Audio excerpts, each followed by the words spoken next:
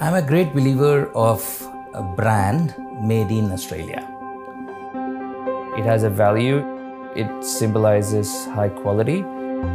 It really means a lot to the buyer, to all their stakeholders.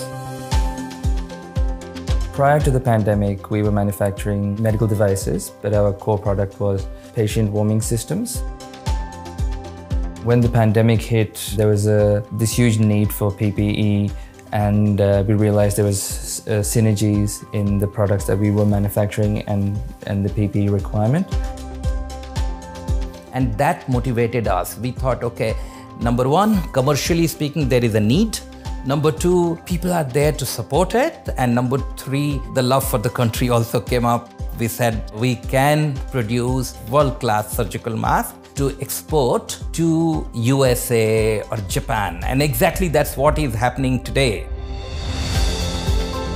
How did that happen? By innovation.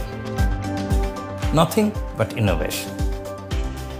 2020 has taught us to think differently, develop new products, take challenges, be more innovative, which can keep our economy going, our business going, our jobs going. That's what we did.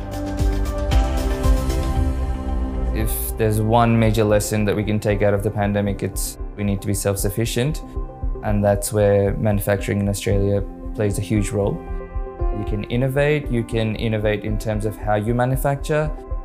If you focus on that, we can go a long way.